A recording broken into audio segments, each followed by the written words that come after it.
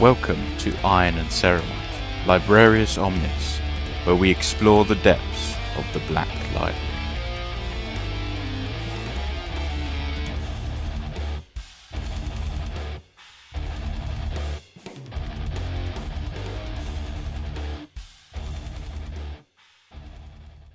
Hello everyone, welcome to another edition of Librarius Omnis. As per usual, I'm joined by John. Hello. And myself, Shane. And we're going to be covering Book 6 in the Horus Heresy today. It's probably the first one that has maybe uneven reception, I would say, an uneven reception and definitely has its critics. And that is Descent of Angels. So I think to begin with, we'll be starting off with parts 1 and 2. And going through that to begin with, and then depending on how we get on, this may be another two-parter. As you know, if you've watched any of these or followed any of these so far in the series, myself and John do like to go in depth and into detail to make sure we cover everything. So it may well end up being a two-parter. Definitely not the marathon that was Fulgrim, but you know, it's very important that we cover these details. And before we get into the book itself, something I just thought I'd cover first of all, as I touched on before, this one's got, you know, it's up and down reviews and it's dissenting voices. And just to cover like the actual book itself, how did you find it, John? What did you think of it overall? So I've read it twice now, and for story, I think it's great. And so I know I've repeated myself now, and still I'm at the point where I've only read up to and including Mechanicum. So that's my heresy sort of knowledge. But like you've said before, that this will pay off obviously for the later Dark Angels book. So that's fine. The story I actually quite enjoy. And the second time round, I appreciated it more. But it's the writing I have troubles with, similar to my issues that we've talked about on the podcast with the Space Wolf, the first Space Wolf omnibus. I feel like there's a lot of this is we keep getting told points that like about characters, especially the main two characters. I feel like we get beaten over the head with their relationship, and sometimes maybe I know that obviously these guys are essentially knights from a really sort of basic level of technology forest. Yeah. But sort of the constant sort of ramblings of the thoughts going through their heads. It sort of really annoyed me at some points. I just find sometimes it's slow because things are over-explained. The story itself, I really enjoyed sort of the overall arc and how we go from start to finish. And I found it really interesting. Sort of you see their home world and how things were, and it's sort of see how they're so rooted in tradition, which we'll get into. Yeah, sort of massively affects the end of this book, which I really liked. But like I say, it's the way that it was written. I don't think for a long time. I don't think I'll read this for a third time. But like I say, story was great. How about you, mate? I agree. I think it's probably about 100 pages too long. So that's so I agree with that kind of exposition explanation. I think rightly or wrongly the book spends too long in certain parts. Just kind of really going over it, and you don't need to, like, so, as I said, the beats, the story are there, and there is, as I said, the skeleton of a good tale within the pages. As I said, it's just it's intersped with a lot of stuff that you don't need, and it's almost like it could have been, you know, it could have even been a short story, I suppose. I think the other thing that I find with it, so I think it's a little bit long, could cut about 100 pages worth of content. I think the other thing with it is it's a real change of pace compared to the rest of the heresy up to this point. So it's the first one. If you read them back to back and you get to this one, it's a real change of pace. And it really kind of takes you out the flow that's established in the first 5 books. Yeah. And I almost think it would almost do itself a favour if it was not part of the main heresy series. I think if you just had this as like a, you know, Descent of Angels and Fallen Angels as just two Dark Angels books, I think they would probably have had a better reception. I think, although, you know, Fallen Angels, I think that needs to be in the Heresy. But I think it's almost like if you treat it as a standalone story, it almost then becomes better because it doesn't have the 5 Heresy books as contrast. So I think it's a little bit long. It's definitely tough the first time round. I agree that on second go over, I preferred it, although I preferred the story and I preferred how it moved along, but it probably then also exacerbated and highlighted the bits that didn't need to be there. I think the first time, because I was sort of powering through them up until we started doing this, I sort of forgive a lot of it because I was like, no, just give me whenever you got this Warhammer, just give it to me. I'll enjoy it. We're going back, because we're going back. Technically, we're going back with a critical eye. I think the only issue that we've picked out in any book so far was on Flight of the Eisenstein, where I think it's Valen the apothecary. He walks into the room holding the bloody lodge coin, and I was like, that was like, how stupid are you? That's the only sort of thing I've picked up in these books where I've gone, that was a bit silly. But in this one, I think there's a couple of times where I sort of read it and rolled my eyes and was like, oh, for God's sake. But I think for the sake of being a completionist, you need to read it. Yes. I was going to say it's definitely one for the lore masters. I think those that want to do it all and see it all, you still have to read it, because regardless of you know, all of those bits and pieces we just talked about and the drawbacks and stuff like that, it does have a lot of exposition and a lot of foreshadowing for what comes not only later on in the Heresy, but also in the lore of the Dark Angels chapter themselves. And like, you know, they are, you know, they're the first, well, we find out in this book, but they are like the first legion. So there's a lot to them, and there's a lot that's revealed here about key characters in that legion that are important to know, because they play, you know, maybe not huge roles, but interesting roles as the Heresy progresses, but also beyond that.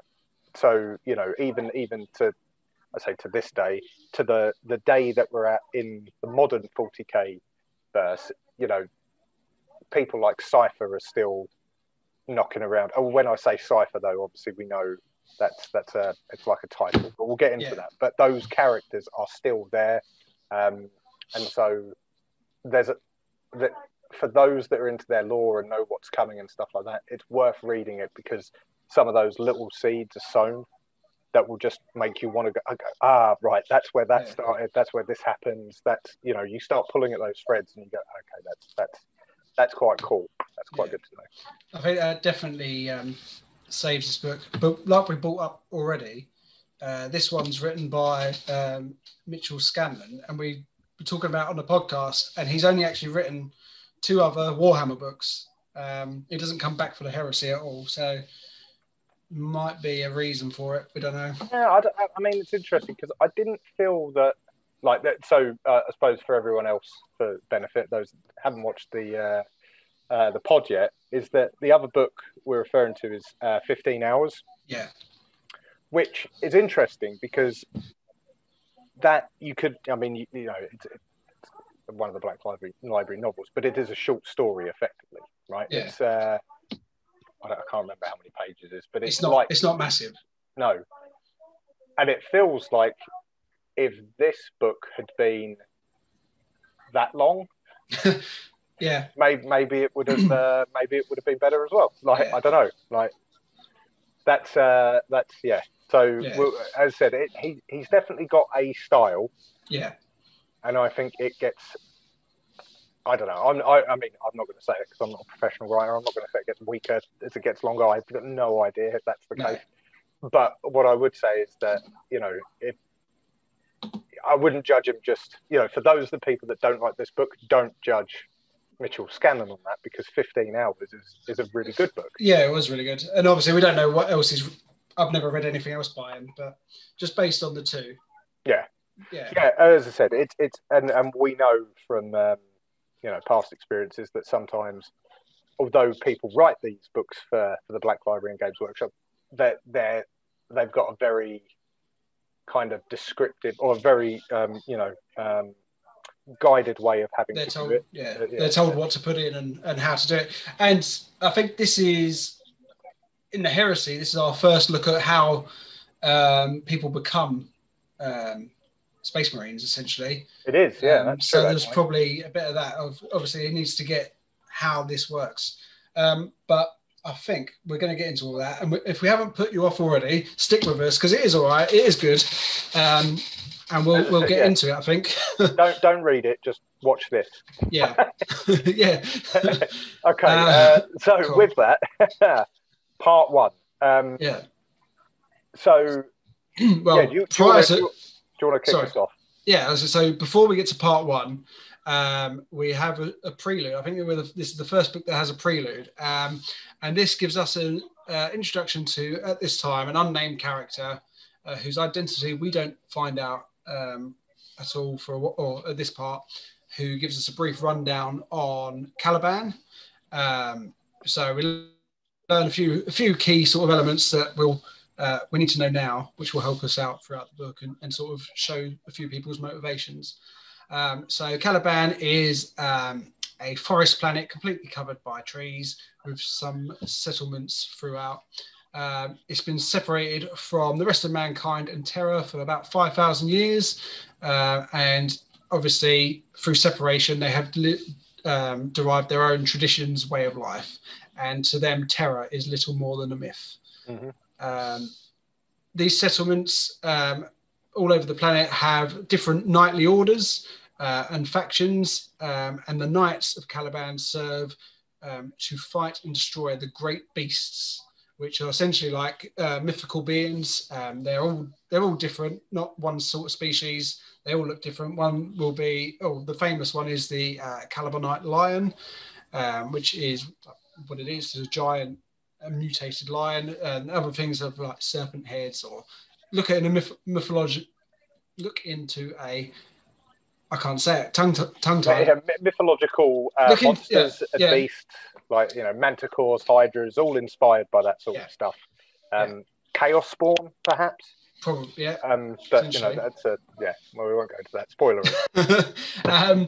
So they don't have any vehicles because this is a very medieval themed planet. They have horses.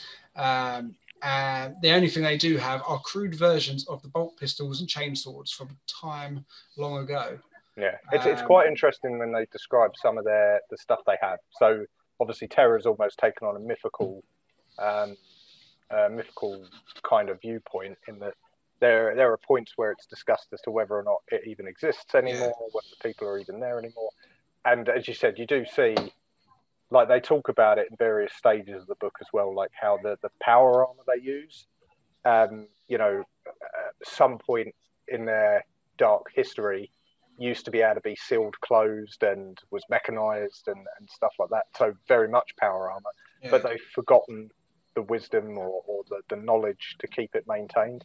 So that's why, as you said, it's a feudal world. I believe I think Caliban was classed as a death world as well. But I'm not sure about that. Definitely feudal.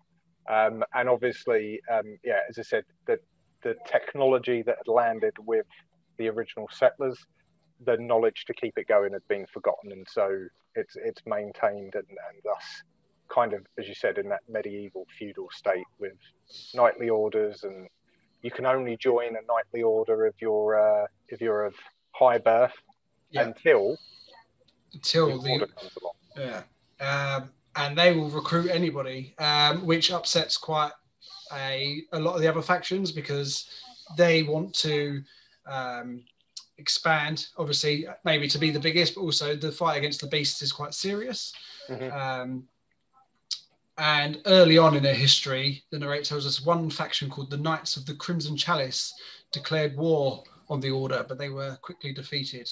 And as a result, the Order then grew to become the most powerful faction on Caliban. And then, just to put the topping on the cake, they then discovered a man living in the wilderness. Was it Luther discovered a complete wild man rolling Yeah, around, kicking about in the woods. Took him back to the fortress, and going from almost a Tarzan-like person, within a few days he mastered speech. Within weeks, he was the most educated and wisest person within the order, and then after that, he then became the strongest and best warrior, which obviously piqued all the locals' interests, and people would travel just to join the order or for the chance to join the order, and they named him Lion L. Johnson, as this means Lion of the Forest in the old tongue of Caliban. And obviously, if you haven't guessed it yet, Lionel Johnson, he will go on to become one of the Primarchs. He will, yeah. But at this time, nobody knows that. He's just an anomaly to them at the minute. So the Lion proposed that mankind will work together on a huge quest to eliminate the great beasts.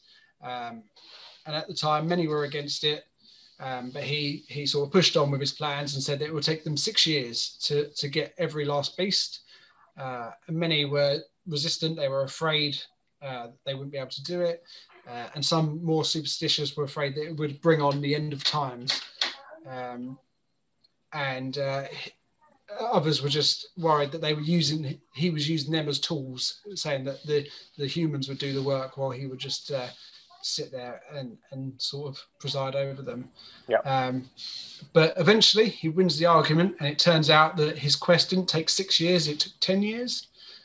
And then our attention goes from the lion, and the narrator talks to us about Luther, the man who found the lion and taught him everything that he knew.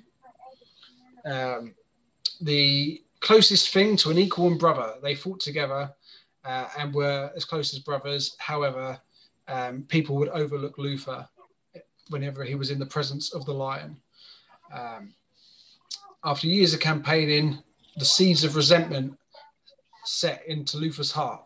But the narrator also tells us that he doesn't believe that it happened this early on. Yeah. And we sort of get the impression that whoever the narrator is isn't necessarily a fan of the lion. And he's quite defensive. Hang on, someone's at the door, mate. That's all right, mate. No worries. So the narrator, he tells us that the years of campaigning put seeds of resentment into the lion, into Luther's heart. Many believe that it started this early on, but the narrator believes that this comes much later. And from the way the narrator actually speaks, you feel like he's not necessarily a fan of the lion. He's very supportive of Luther. He then ends by telling us we are in the 10th and final year of the campaign against the great beasts, and we are on the cusp of the arrival of the Dark Angels. And that takes us into part 1, Caliban. So, as we were told in the prelude, we're going way back before the heresy. The Astartes aren't even known to those on Caliban. We don't know what a Primarch is, or we don't know what an Astartes is. The Lion is now part of the Order. He's not necessarily the leader, but he is quite a heavy influence on the comings and goings and the daily sort of life of those within the Order. And then we're introduced to our main character. He is an aspirant of the Order, and his name is Zahariel. And he's woken in his bed when Lord Cypher's men come for him.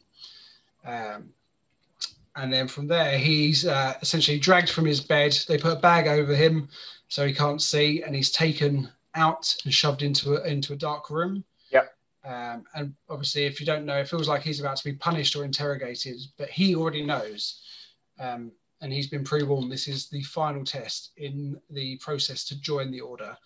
And he must pass it. And he knows that he's been told that a number of high-ranking members of the Order will quiz him and test his mental strength. And if he fails, he could be killed on the spot. And he's not, like, I'm going to say that say as well. Like, he's a boy at this point. He's not old. Like, he's he is a young, like primary school type kid at this point. Yeah, this is one of the things that I was going to bring up as we go through, because I think from here he's like 8 or 9 years old. Yeah. And then by the time things happen, he's only like 15 or 16. Yeah, because he's like 15 or 16, and it comes up when we get there, but he's one of the eldest to be going through the trial. And okay, you got to suspend your disbelief to enjoy it, I suppose, these books. But some of this stuff that he's going to do over the next couple of years, I just think, come on. There's no way. I don't care what planet you're from, unless their days are longer there or something. I was going to say maybe a Caliban year is it's like dog years or something like that. Yeah, I know. Like he's 30.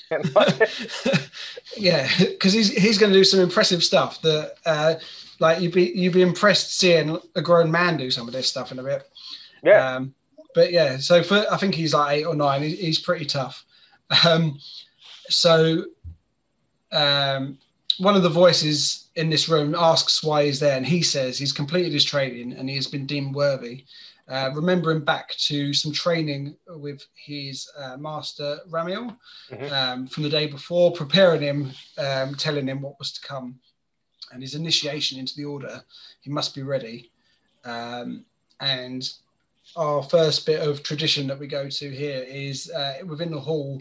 They're talking about walking the spiral, which is worn. It's like a path on the floor that they sort of practice a routine. It's like a walk-through routine, and it's something that they all have to do to train the warriors in the art of footwork and swordsmanship, and it's also to help them learn an unbreakable self-defense by repetition and practice. Ramiel tells him the initiation actually predates even their arrival in Caliban and might be a tradition from Terra, but no one can remember. And they don't do it for a religious reason or a supernatural reason, but it's for tradition to create a bond and unity.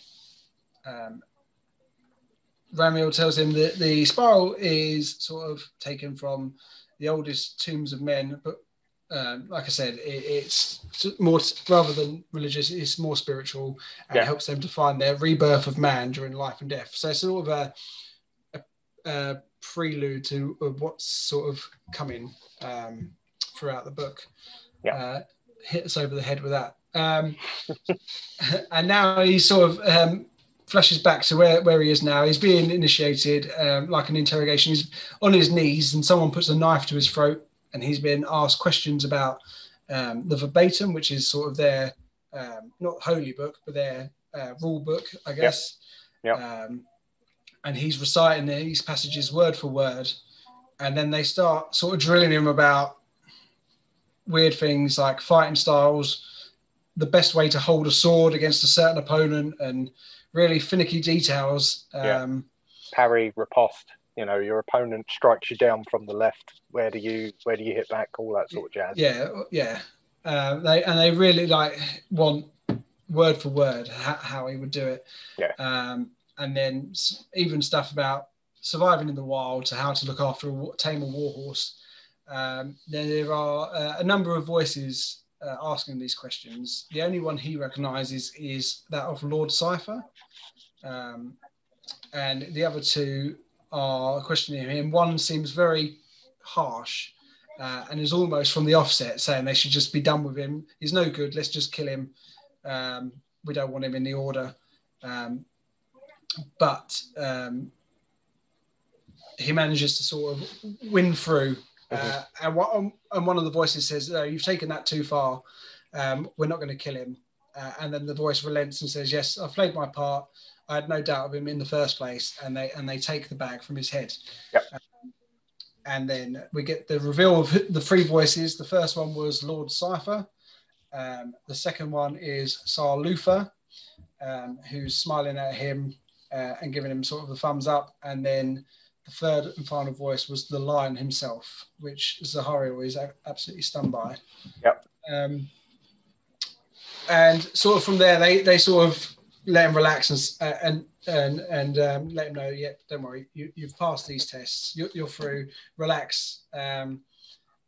It's just part of it. And then they sort of say, you've made it through, you're initiated, and they get him to swear an oath of loyalty by cutting the palm of his hand. and he has to swear that he'll never raise arms against a brother unless it's part of a duel or a sanctioned matter of honour or on pain of death. Yep. He swears his oath and sheds his lineage. So he's no longer Zahariel, the peasant. He's now Zahariel of the Order. Yep. And that's sort of his intro. Then we get introduced to his cousin and counterpart Nemiel. Yep. And they join together. They're often mistaken as brothers, but I think they're cousins. Yeah. And then this is one of the things we spoke about. We're going to get beaten over the head with the point that they're extremely competitive with one another. But actually, for now, it's quite a benefit because the only reason they've each made it this far is because of their competitiveness and not wanting to give up and look weak in front of the other one. Yeah. And they pushed it through. And even though they're always happy to be together, they always think, "Oh, I hope I do better than the other one." Yeah, that's it. They're very, very, very competitive. And as you said, it's definitely, you're left in no doubt about that as the book goes on, because it frequently takes the opportunity to tell you about their competitiveness. Every time one of them stands up, basically, the other one's saying, "Oh, I can do that better." and it goes into everything they do. So I think the first sort of example we get is like they were having a training fight, and that went on for nearly 15 minutes before Master Remiel said they call it a draw. Unless one of them wins. Yeah. And Zahariel goes in for a feint attack, which Nemiel falls for, and Zahariel punches him in the face and knocks him down, getting the win, which greatly wounds Nemiel's honour. I can't remember which one's older. Is it Nemiel? Like, he's only older by like 2 weeks or something like that. Yeah. It might be Zahariel. I can't remember which way around it is, but they make a big deal out of it. And I'm like, when you're 8 or 9, 2 weeks age difference does not suddenly make you knackered. Like, no, and that's it. They're like basically twins. For the sake of a couple of weeks. I think it's Nemiel that's the older one. I think so. It might be the other way around. That's an inconsequential. Like, for some reason they throw that out there. It don't matter to us, but I remember to them it really does. It means a lot to them. So after this little fight, they shake hands, have a chat about how lucky they are to be alive during the era of Luther and the Lion.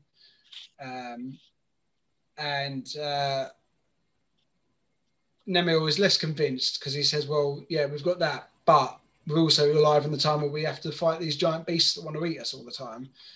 He's a bit more of a downer or pessimistic. And then they have like another sort of talk about, do they think that terror is a myth? And Nemiel says, "Well, if it is real, it must be a paradise, like a heaven or something." Yeah. And then they are interrupted and told they need to get to the lecture hall because one of the knights, brother Amadis, has returned, and he's going to go and give them a lecture. And obviously, everyone's really excited by this because Amadis is one of the greatest heroes of the Order, and he is rumoured to have slain many beasts. And everyone wants to obviously to aspire to be him. And they thought until they actually discovered the Lion, they thought that he may actually be in line to become the Grand Master of the Order, but obviously the Lion's going to take priority there. So Amadis has been out crusading on his own, killing beasts left, right, and centre. Takes it with good grace, like he just gets on with what he's going to do, as is his knightly way. Yeah. And I think they talk about it as well. It's that Luther could have also been potential to have been the Grand Master as well. I think that comes later in the book as well. But basically, there is this an underlying narrative that's kind of pinned forward that even though everyone's chummy and loving it and it's amazing, that like they start sowing the seeds of how someone could potentially resent someone like the Lion, because it's just through no fault of his own other than timing. Luther's gone from being like the biggest person in town and then the best and right at the top of the tree and greatest warrior and greatest speaker and all of this sort of stuff, only to have it all overshadowed by the jungle boy he found in the forest. Yeah, gutted. Yeah, exactly. So yeah, they go to this speech with Brother Amadis. It's not really much of a speech, but he basically just tells them about honor. He says, yeah, you might hear grand tales, but you could tell grand tale about everyone. Just look at into their actions. Don't get a big head, and just be true and serve with pride. And Zahariel is very inspired and makes an oath to himself to be the best knight that he can be. So we go into chapter 3 and we get a bit of a look at how Zahariel and Nemil got to this point. Zahariel was having a bit of a nightmare, and it's a memory of his recruitment into the order. Yeah. And he was 7 years. So we go back. So at the minute he's 9. He was 7 years old when he first came to this fortress. And it's the middle of winter, and it's the only time that the Order actually take on new recruits. Hundreds of children were brought to the fortress, hoping to make it through the trials and become inducted. So one of the, I think it's the first test they have to do, is the children are all taken outside in the middle of the night. Or no, they're taken outside during the day, and they have to sort of stand there, nothing but their clothes. They have their coats and boots taken from them, and they're out in the snow, not allowed to rest or sit down or eat, and they just sort of have to stand there in ranks. And then obviously it's snowing horribly for them.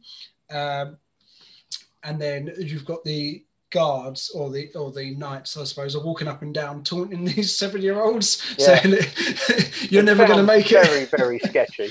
Yeah. And they're going to throw them in the woods and all this sort of stuff if they can't handle it. And yeah, so I think they're stood outside the walls, and the forest is just in front of them. And you've got these grown men walking up and down, threatening them.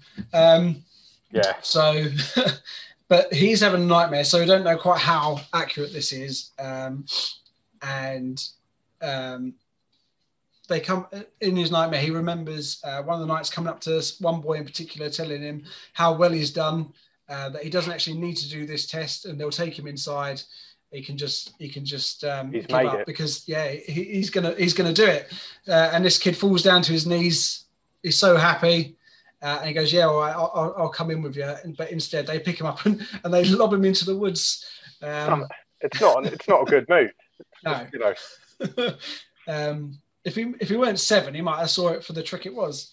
But he gets thrown into the woods, and then all the kids' fear rises because they can hear these beasts calling about out there. And Zahariel hears a voice telling him, if you walk into the forest, everything can be yours. Anything you desire will be yours. Just come into the woods. And obviously he has an internal battle, but manages to look and see his cousin Nemil standing still and standing proudly, takes inspiration from him and decides, no, I'm going to stay. And then it gets dark. The knights go in and leave the boys to it outside. And then in the morning, only 12 boys remained. Yeah. And at this point, Master Ramiel comes out and sort of asks them, why do you think you've made it when no one else could? And he tells them it's because your mind was stronger than the others, and that is more important than anything else, is to have a strong mind. And that is why you are going to be brought in and allowed to try to join the order for real. Yeah. So he wakes up. He's woken up from that lovely nightmare by Nemil, who tells them that they're going on a hunt. And this is sort of our first look outside the walls. And we jump to Zahariel riding a horse. He's been given command of his squad, has Nemil with him and a group of 8 other boys. And there are another 5 groups out, similar size, all out on their own doing hunts. And you've got Brother Amadis is out riding between them, making sure everyone's okay and sort of guiding them throughout. And they're all out on war horses, and they've all been given very, very basic armor. very old, unrepaired sort of stuff. And Zahariel, in his helmet, he's got comms, so he can talk to the other squad leaders and brother Amadis. And we get introduced to a couple of other boys in Zahariel's group. We have Attius, who is a bit younger than the others, who Zahariel's taken under his wing, and he's been helping him through. He's very book smart, but he's not necessarily the toughest. But he's helped him through. And then you have Eliath, who's a big, brutey, lumpy kid. They all take the mick out of him for being a fatty, but actually he's just got more muscle than the others. And he's a stocky boy. So they're like the main two friends that they make for now. So they travel a few kilometers, or quite a way out. And Zahariel was starting to get a bit bored and wonders when they're going to find something, when, luckily for him, a winged beast swoops in and literally just cuts that in half, one of his squad, clean through the boy, clean through the horse, and everyone shits their pants. And that's a fair summation, he gets his pistol out, and before he has a chance to do anything, this beast swoops back in and just kills another boy outright. And this beast is like we said, another beast from Nightmares. It's got serpent. It's like a serpent-like body with large livery wings and claws, and a big long neck full of razor-sharp teeth. And he sort of freezes with fear, and this beast swipes at him, sending him flying from his horse, and starts coming towards him, ready to kill. Zahariel, he manages to get off a few shots with his pistol and crawl away, and the beast is distracted by Nemeril and some of the others firing their pistols. The beast sort of swings out its tail, hitting Nemeril, sending him flying through, smashing him into a tree, and then it turns on Attius. But Zahariel steps up, having already seen two of his brothers killed, and calls out, taking the beast's attention, which the beast turns around and charges him, and he shoots it again, causing it to bleed, but not really doing any damage. And then it hits him, sending him flying. And as he's like getting back onto his feet, he can see like the others regrouping, Attius riding off into the trees on his horse, and the beast going for him.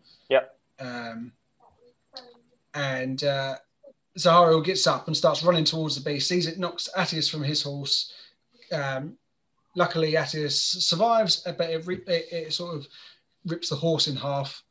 And another boy runs out to help Attius up, but this beast grabs this kid by the arm, throws him into the air and rips his arms off.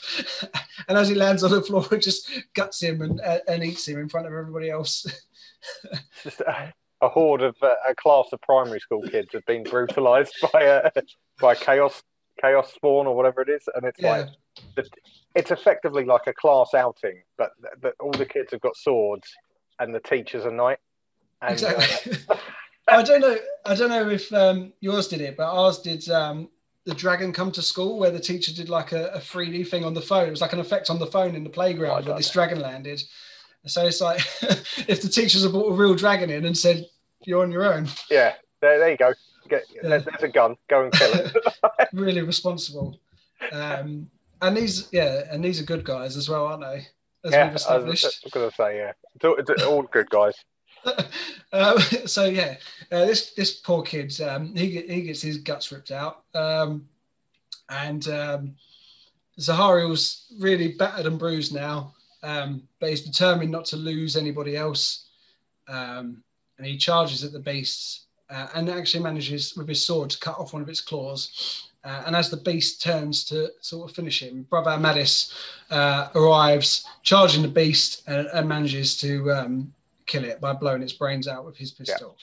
And Zahariel passes out just as Amadis comes to his rescue and tells him he's done a good job.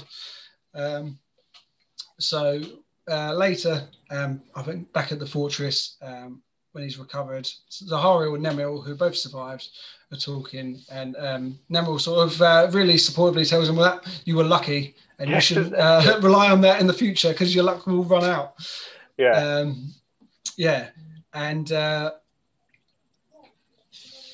which is, and then here the book says, this is something that Nemil will repeat to him for years and years, because he'll just keep bringing up this fact that he was lucky not to die. So a bit like their competitiveness. Now he's got one up on him. Goes, well, you're lucky that Brother Madis was there, otherwise you'd be dead, mate. Which is a bit of a weird thing for him to sort of hold a grudge against.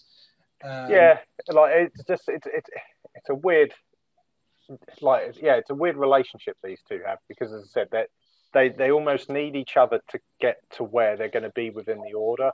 Yeah, but especially Nemil's side. I don't know if it's just how it's written, but he definitely comes across like begrudging a lot of things and jealous about it. So he's like,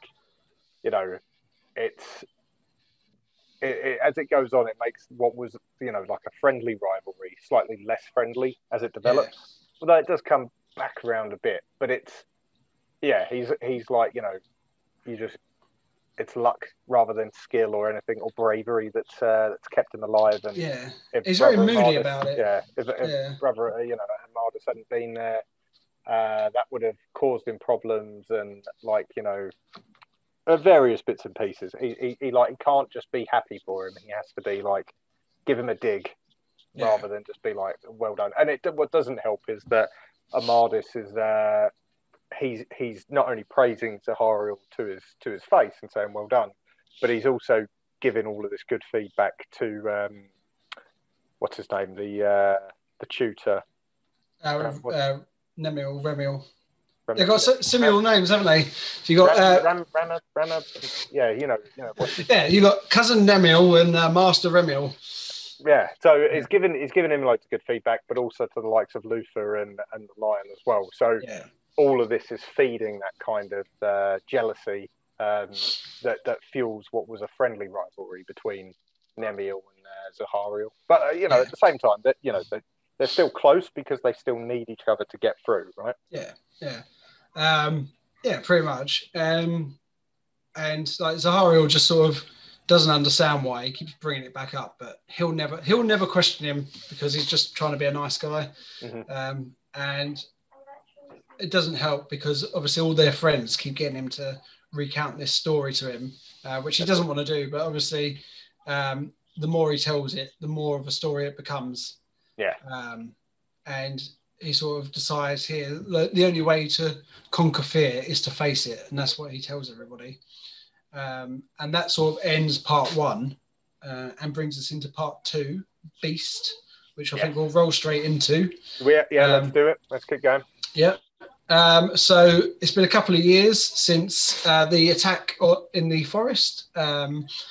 And so for those keeping score, the kids are now 12. So what I put here, so years have passed. Zahariel has become more acclaimed within the order for his bravery that day. So like I said just a minute ago, that story has been told countless times of how this 9-year-old stood up to the beast that was killing his schoolmates.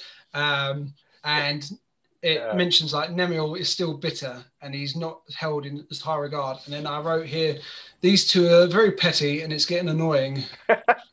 Because I think we've actually cut, even though I feel like we've gone on about it, we have cut out quite a lot of these little rivalries. I think it's I think we should try, because as I said, there's a lot of stuff, like there are a lot of moments where they talk about it, and like they talk about how they've had these moments and various training bits. There's going to be more throughout the book, and I think it's one of the things we picked up at the beginning is that this I don't think it's fine to cut them out, because as I said, this book could be 100 pages shorter.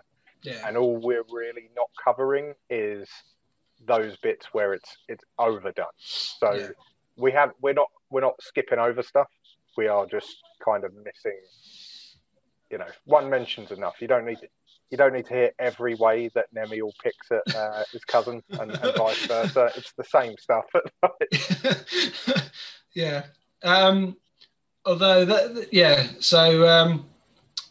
but going from there, so we go straight into another sparring lesson between them. And Master Ramiel tells them they're on the path to becoming great protectors of Caliban.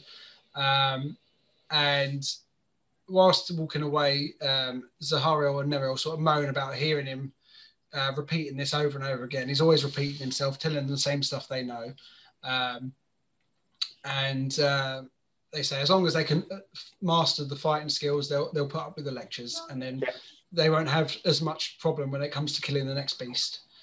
And then Nemil asks Zahariel if he thinks that beast they fought was sentient and had the power of thought. And they have a bit of a discussion. And Zahariel thinks it's just like a killing machine. It has no sort of thoughts of its own. It's just there to kill. Because to him, a sentient beast would need to be able to plan a future and not just be looking for its next meal. Yeah. But he sort of finishes by saying, like, no human mind can hope to know what goes on in a non-human mind, which is actually, as we've seen through the previous books, that once you're an Astartes, like, you can't even think that these Xenos, are sentient. They just kill them. Doesn't matter if they're talking to you. They're just aliens. Just get rid of them. That's those Tau. They're not thinking. The old Eldari. They might be talking to me. They're not sentient. Yeah, it's very, very binary approach. Yeah, and he's already got the Astartes mindset of just kill it. Yeah. So later on, they're having their firing drills, and Zahariel's weapon, he's having issues with it. He's actually a crack shot, but his weapon's pulling to the left. And he tells the armorer he thinks that his weapon is like past its age now, and that's what the issues are. But he's told, nope, you're just not taking care of it. He doesn't like that at all. No. So he marches off back to his dorm, and he's sort of scrubbing his weapon. And it's like, everybody knows his weapon is the cleanest weapon to ever be cleaned. And then, won't mention it, but Nemil does make a jibe about it. And then Zahariel says, oh, you think you're better than me? And then Ramiel storms off in a huff because they have a little argument. And then brother Amadis comes and says, look, you need to come with me. Lord Cypher wants to see you. So Zahariel goes with him, and he takes him deep within the monastery, and they come out into a large chamber, and there are hundreds of candles on the floor marking out the spiral that we spoke about earlier in part 1. Yeah. And Lord Cypher is standing in the center, and he tells Zahariel to start walking the spiral, and starts quizzing him. And we learn a little bit about Lord Cypher here. I don't know if you want to go into that one. So, yeah, in this regard, as I said, learning about Lord Cypher, we learn... So one of the things that he's quizzing him on is quite interesting, in a lot of the theme of this book is to do with tradition, and like the fight between the importance of tradition and what, like, it's one of the underlying themes, like the importance of tradition versus progress. And it's kind of, it's really interesting because there are other knightly orders that don't like the order, which is obviously the one that we focus on, the one that the Lion is part of, because they're too progressive and are leaving behind, some old Caliban traditions. And then that sort of then goes even further when you get the arrival of the Imperium, because that tradition is then it's really diametrically opposed. So it's quite interesting. But this is the start of that underlying narrative, because we learn that, like, the Lord Cypher is there to so he pays note to the fact that even though the order is different to the other knightly orders, it still has its own traditions, and it still has its own history and its way of doing things, and that tradition is is an important part of sort of marking where you came from and where you're going. So you learn that the Lord Cypher role is it's a title that's bestowed upon that Lord Cypher, and no one's allowed to know their identity. So no one knows who you were before or who you are after.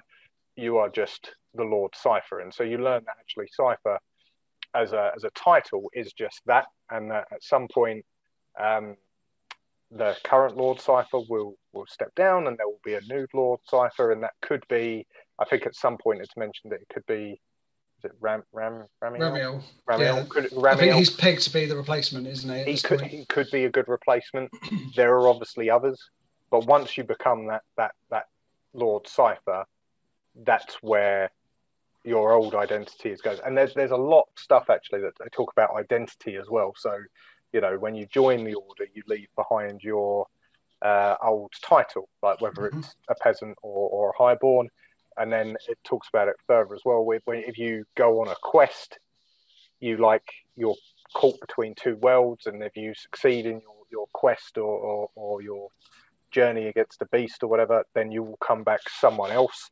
And then again, likewise, when you become an Astarte, you're taking this other leap beyond where you were. So all of these little plot points and narratives are spun out from this first deeper discussion with Lord Cypher and what his role is and what it means. And again, it's another one like Zahariel, you know, he's asked questions and he has to answer the right way, and he, you know, answer quickly and keep his answers concise and all of this sort of stuff. So again, it's a bit of a test. And then if I remember correctly, as they come to the end of their discussion, isn't that with the lion? He says you've got to go off and see the lion. Yeah. It's like, because Zahara, obviously, he's passing the test and that, and he sort of, like you said, quizzes him about himself as well and says, well, yeah, my role is strictly ceremonial, but my actual power is that I have the ear of the leaders of the order. Yeah. And Zahariel thought that obviously Cypher was going to be the one to decide if he gets to join. And Cypher says, no, that's not my decision to make. I can advise, and I'm here to sort of whisper into people's ears. And Zahariel says, well, if it's not for you to decide, then who is it? And that's when the lion's voice comes out of the darkness and says, that would be me. And then he then takes Zahariel from the deepest depths of the fortress right to the top of a tower. Yeah. And they have a bit of a moment where the lion sort of says he's heard great things about him and he's going to keep an eye on him. And he tells him, like, the campaign's coming to an end, and he thinks there might only be about a dozen beasts remaining. Yeah. And all they have to do is take on the North Wilds. That's the last area, and he thinks that should be done within about 3 months. Yeah. And he sort of tells him that he should be proud because his name's going to go on record as having slayed one of the beasts, and he has the makings of a master warrior, and he should be adept at killing beasts as he is at making peace with others. That's it. And they have a bit more of a talk, and he tells him there's supposedly he feels like there's at least another 1,000 worlds similar to Caliban. Terra is one of them, and he believes it's very strange that it's been so long since Caliban and Terra have had any contact, but everyone seems to know what Terra is. Yeah. And sort of wonders like how much truth is behind it. And this is like the lion sort of says he likes the traditions that they have, but it actually seems to cause people to be stuck in their ways, refuse to accept any changes for the better. And he tells him about how much trouble he had getting the plan to purge the beasts to go ahead. And he sort of says here, I wish I could erase Caliban's past, start fresh and not be tied down by traditions and just do it my way. And he tells him that he's had dreams of like a golden light and being able to travel the stars, because they don't have any sort of technology like that at the minute to get them even off planet. And then, like I say, he tells him he has potential. He looks forward to seeing his future. And then he sort of dismisses him. And Zahariel was left to feel like he was definitely glad to be born in the time of Luther and the Lion and can't wait to get on with things. And that sort of pushes us into chapter 6. And previous to where the Lion thought it was going to take 6 years to finish his quest, and it took 10, he said it was going to take 3 months, but now we find out it's taken at least another year. The North Wilds have been very hard to penetrate due to the thickness of the woodlands. there's only a couple of settlements within where they can sort of take shelter on their quests. But the main reason that they haven't been able to do this is because they're trying to broker a deal between another order called the Knights of Lupus.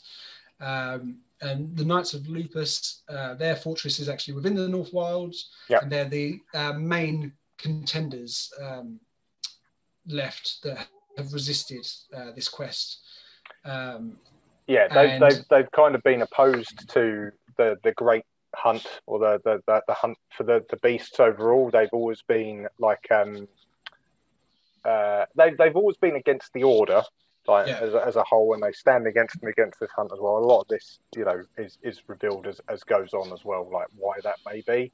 And I think what's interesting is again, that with this particular order, it comes up. We see tradition come up again in terms of one of their reasons behind it and stuff like that. But I think it's quite interesting that Johnson, again, although he is, this incredibly smart Primarch, he's not very good with his estimates. So you wouldn't want him doing your extension, because it's going to end up costing you about 25% more than what he quotes you. But basically, he keeps coming up with all of these, timelines, and maybe miscalculates based on the fact that he's looking at himself as the benchmark.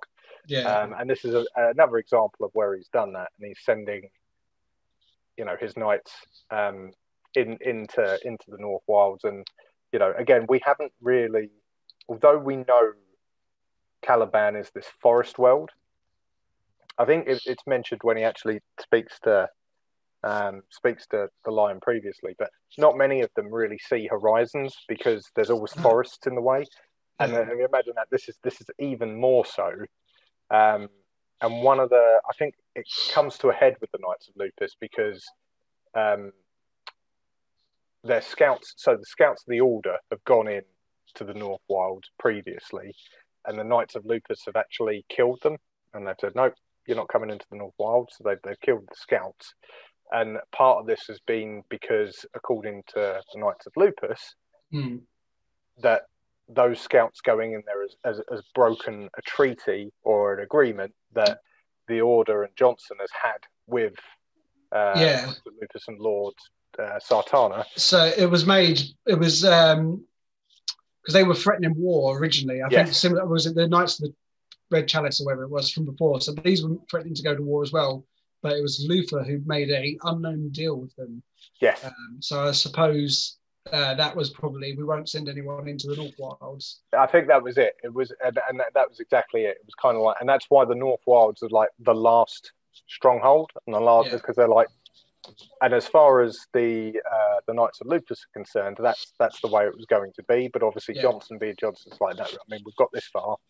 We are going to cleanse Caliban of these great beasts because we don't want anyone living in fear at this point. Yeah, and that sort of like to your point, brings them to the head now, because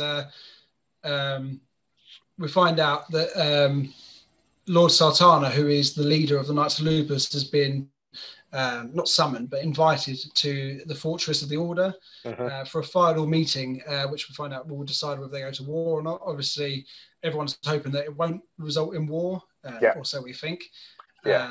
And Nemo and Zahara have been told to get into their best dress uniform. They're going to be present. The whole order is going to be present for the meeting in the lecture theatre, but they're going to be part of the sort of welcome party.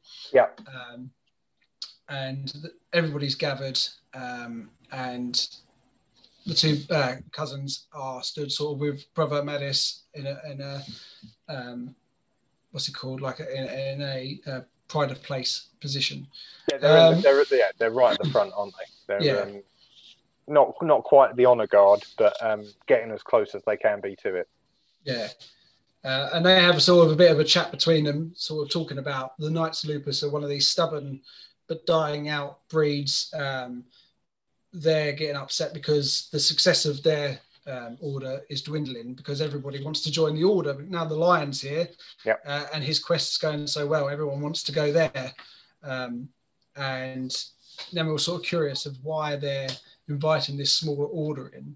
but making such a show of power. And he said, this is, Brother Mardis tells him, well, this is because Lord Sartana is definitely coming here to declare war, and hopefully by seeing our numbers, that will change his mind. Yeah. So the Lion, Luther, Cypher enter accompanying Lord Sartana and welcome him. And then immediately Lord Sartana says, well, I wanted a private meeting. What the hell is this? This is just a display of your power to try and scare me.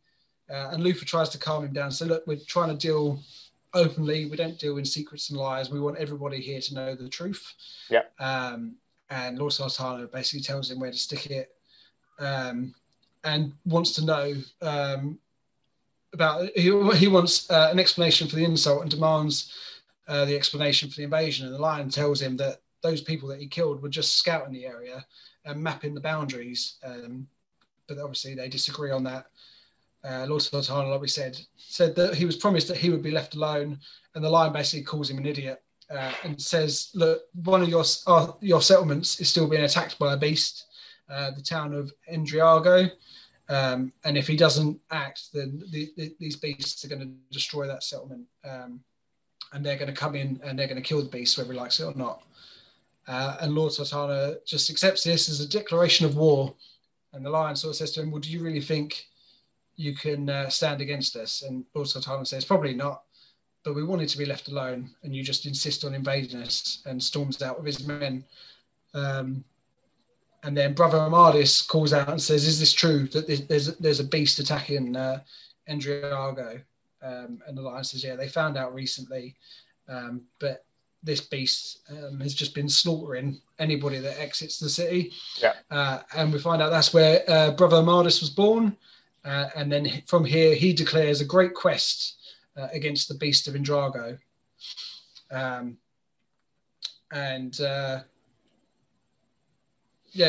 we find out ends the chapter. Yeah, because what we find out from this is obviously so obviously that it's like they found out. I say they found out a short while ago. I think it's 2 days before. So yeah, long enough that you could probably have said something before. But surprise. Short enough that you can kind of go, all right, fine, it's medieval, it's feudal, we'll let that slide. It's not like there's anything that Amardis can do at that point. And we also learn a bit more about the idea of quests. So it's like if one of the knights declares a quest, it's like legally binding. But it's like a similar to the oath, right? It can only end in either the beast or the knight's death. It can't end any other way. And we also, I don't know if we find out here, but we find out as we go along, obviously, that for a supplicant to become a knight, or one of these guys that's training, they have to, or at least up until this point anyway, they have to kill a beast themselves. They declare their own quests against beasts, and that's how it happens. And I think it's Brother Ramiel says, the beast picks you. Like your beast will pick you, and I think in this instance, obviously, Brother Amardis has already slayed many a beast. He's done his beast to become a knight, but Endriago being his town of birth, he's like, no, I'm going to go and sort this beast out and go and get on with it. And it's not like you get a war party all running out to get the beast together. He just trots off on his own. Just goes for it. And you're like, okay, all right, fair enough. Good luck. And in the meantime, obviously, at this point, the Lion has declared war. And I think it's Nemir. No, it's not Nemir. It's a horrible sort of, you hear his thought, or you hear him speaking his thoughts about it. And it's like he's questioning whether, the Lion has kind of engineered this and almost goaded Sartana into it. Yeah. By, showing him the strength of force, rubbing his nose in the fact that no one wants to join his, order of Lupus Knights or anything like that. The Lupus Knights, no one wants to join that anymore. They're all joining the order, and aren't we all big and strong? And there's kind of, I don't like whatever deal Luther struck. I don't think the Lion's aware of it, and so that works at cross purposes as well. Because one of them saying, well, you said you'd never come to us, and like the line's like, I never said that. What are you on about? Like, Yeah. and it kind of causes a problem in itself. And it's one of those, I think, as you know, anyone, as you go through it and you know more about the Dark Angels, there's a lot of secrets and lies and like, you know, there's a lot of secrets they carry as a legion, and this starts with this knightly order, and it's kind of like, I think it all starts from maybe a place of good intention, but never ends well. Well, it's the theme, isn't it? Like, he hasn't even met the Emperor, but they just have this, just do what I say, trust that I'm doing the right thing. And then if they just included a few more people in on their big ideas, maybe people wouldn't get so upset with them. Maybe. I think it also sort of throws back as well to like the Lion saying that he wishes he could just get rid of the traditions. And like we say, the Knights of Lupus are one of the last people really holding on to their traditions. Although everyone still wants to keep it, they're the only ones who haven't sided with him. So goading him into war is best for business at this point. Absolutely. Yeah, absolutely. And I think it's the whole question. Is it him that questions it? Maybe it's Nemil. One of them questions it and is like, should we be fighting against, you know, like other men?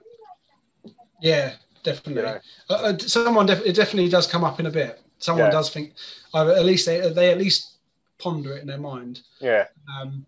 Is it a just war? That's the term that's used. Is it a just war? Yeah. So we're into chapter 7, and we find out it's been about 5 months since Brother Armada set off on his quest, and it feels like since he's gone, everyone sort of there's a bit down in the dumps. There's obviously a presence missing, and without him there sort of guiding them, Zahario and Nemil have gone back into their games of one-upmanship, and Zahario starting to get a bit tired of it himself. Yeah. The campaign of the Beast is still being waged, but now a majority of the Order has been diverted into the war on the Knights of Lupus, who've been pushed back to their fortress Sangrula, or Blood Mountain as it's known, and they are now stuck under siege. As the boys are still not knights, they're not obviously at war, so they're back at the fortress. And like you say, this is where it comes up, where they're sort of questioning, and it's Zahario that's sort of asking and wants to know who was telling the truth. Was it the Lion or was it Sartana? And Nemil tells him it doesn't matter either way. We'll win the war, and history is always written by the victors, and we'll tell our own truth. And Nemil tells him that's the way of the war. The dead will be forgotten. And Zahario wonders if it's a just war that they're fighting. So there we go. There you go. And then all of a sudden, the afternoon trumpets begin to sound throughout the fortress, signaling the return of Brother Amadis. Everyone rushes to the Morium gates at the entrance of the fortress to get a view of the returning hero who has slain one of the last great beasts. Everyone gathers and they see the knight riding slowly on his horse, and everyone begins to cheer. But Zahario has a premonition that something is wrong. And as the knight gets closer, everyone starts to see he's actually covered in blood. His left arm is hung limp by his side. Yeah. The bones shattered. His face is drained of colour. And all of his effort is keeping him on the horse. His destra, or the horse, because for some reason they call them destras, but that's got chunks torn out of it as well. If I remember, its tail's gone and it's like mane's all messed up, and he looks like he's in rough shape too. And he comes through. Some knights help him out of the saddle and lay him on the ground, and the crowd starts pushing in. And then Lord Cypher booms that they must move back. And he takes a knee next to Amadis, who's laying on the floor. Zahario manages to get through the crowd, and he gets beside him. And he can see that the wounds are mortal, as he's literally laying on the floor, holding his stomach, all his intestines in. And he's still just bleeding horribly. And Lord Cypher knows he's going to die and asks if he has a Velecdition. I think that's how it says. What do they call it? valediction. So that's it.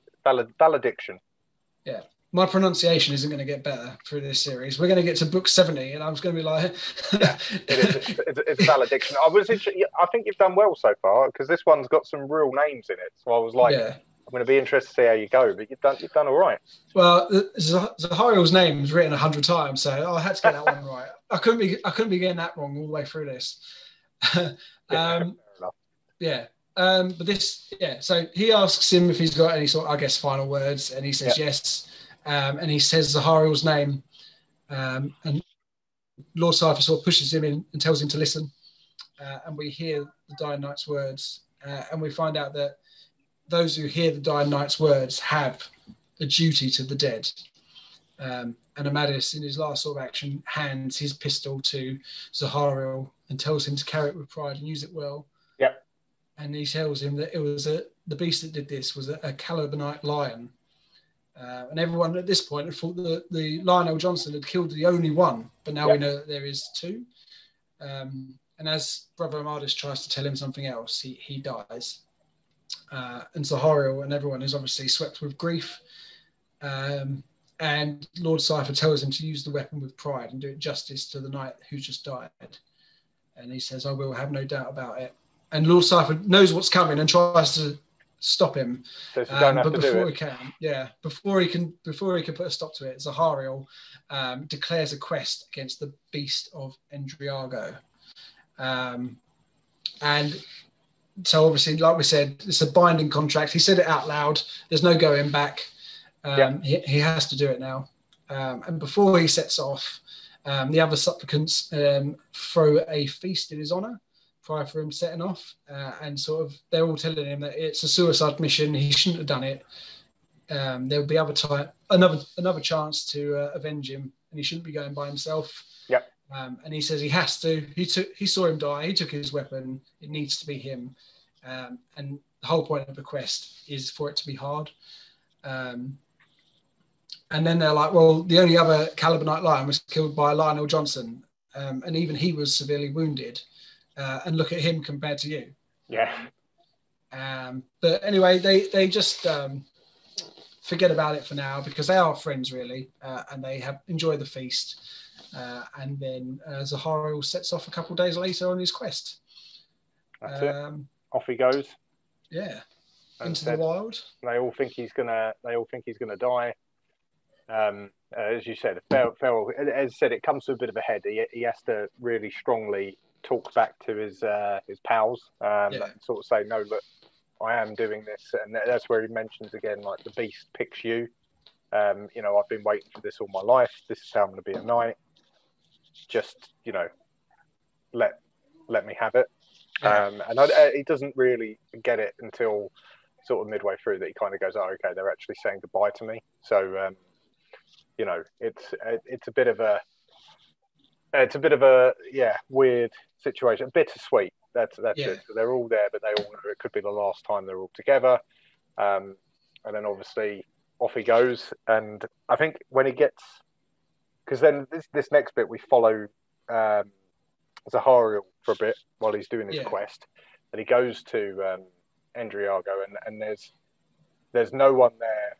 Like he has to find a woodsman, a brave enough woodsman to take him into the woods outside the town and kind of point him in the right direction. But he'll only take him so far because he's like nervous himself, and he knows the area where recently a load of the townspeople were attacked because winter's coming, and they need to get out. Like all of the people that live there need to go out. They need to gather food. They need to gather wood, but they can't because they're trapped in the doors or the gates of the town. Have got these mad slashes all over them, where this beast has been encroaching right up to the town itself. And like this woodsman takes Zahariel into the woods to point him into the direction of like the lightning struck tree, where it's like a big point. And then he says something to him that kind of sticks with him. He doesn't use like the usual Calibanite wording to see you around or see you next time. well met, all of that sort of stuff. He sort of says, you know, may the Watchers look after you and like, you know, ease your passing or ease your pain and guide you the way. It's very much like a phrasing that is like, okay, you're dead, so like hopefully, you know, the Watchers are there, and this is the first time we hear about the Watchers. Who again, Dark Angels lore fiends will know of and will hear of, and I think you can still have them as miniatures in your Dark Angels army. But yeah, the Watchers, which go on to form part of much more of the Dark Angels lore. This is the first time we meet or hear of them. And Zahariel, as he's trotting through the forest, is like a bit, I wonder what he's talking about, the Watchers, like not quite sure. And like that's when he bumps into them, right? That's where he comes across them, because I think he wanders into an area of the forest that he notices is diseased. And you know, those of you that have read other Black Library books, either before this or after, will know that you know, these diseased trees and the descriptions of it's got a touch of Nurgle. Like, you know, we don't know that it's Nurgle, we don't know it's any of that, but it sounds very Nurgly. And you kind of get the hints here, you know, you put 1 and 2 together that you kind of go, okay, maybe this world has got a taint of chaos about it. You know, maybe there is these great beasts, you know, potentially chaos related. You know, there's this forest, big, deep, thick forest that's got Nurgle's plague. You know, it's a bit of a garden. None of this is implicitly said, but you know, if you've read any of the Black Library, you kind of know that's what they're hinting at. They kind of underline that wherever we as humanity exist, so does chaos.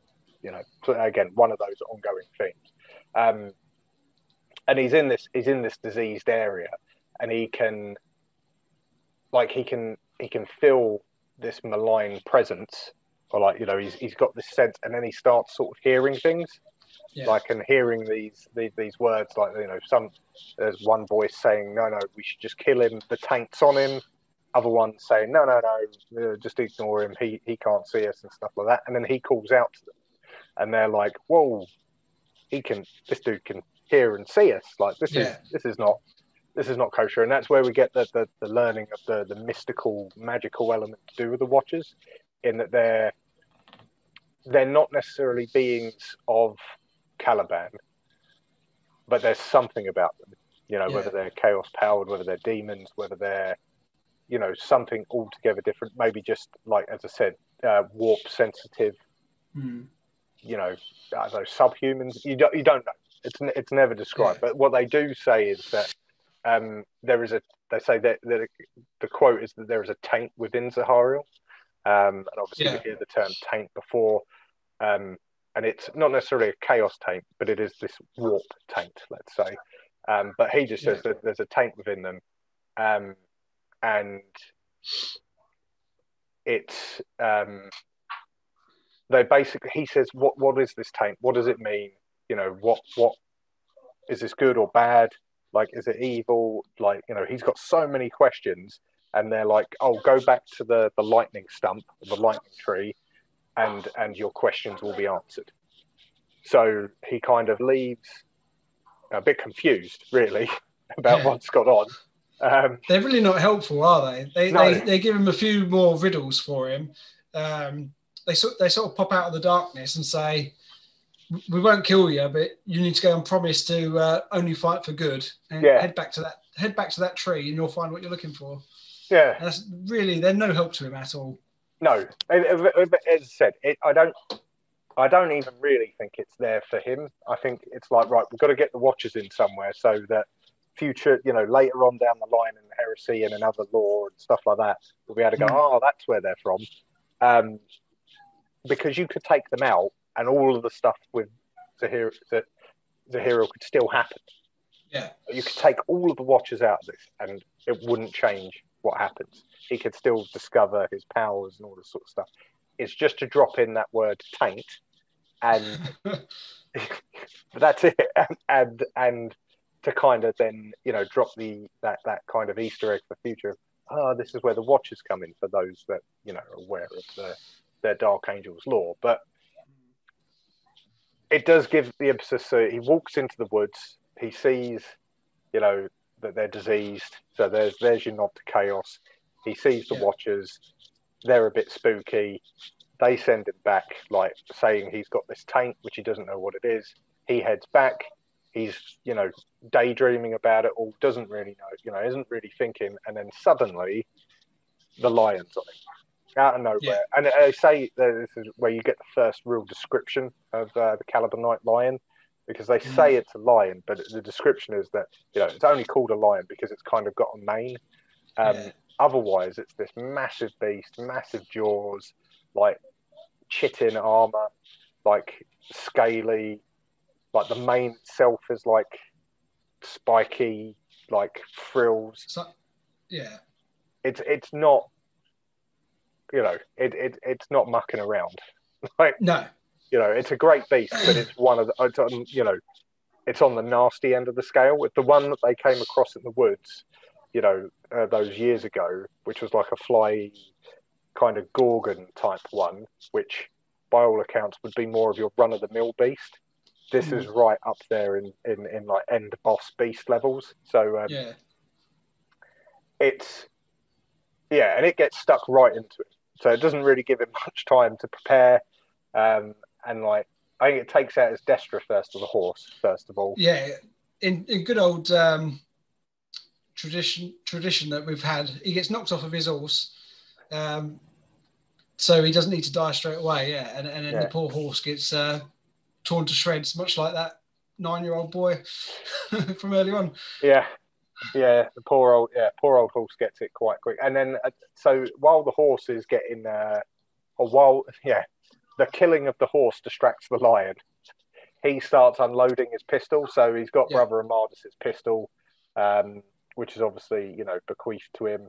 And I can't remember how many barrels it's got, but it takes a magazine, right? So it's not.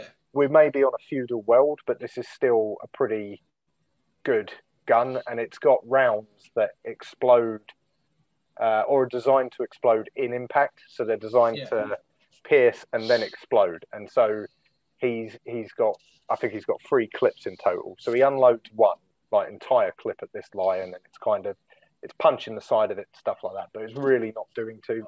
It's kind of maybe distracting him, but the lion's not that interested. It's not really doing enough to cause any problems. And he's thinking to himself, right, how am I going to do this? He's like, the smart part of me is like, I should use my pistol to as a great amount as I can, like get all of the ranged attack in that I can to try and take it down, and then we'll get stuck in.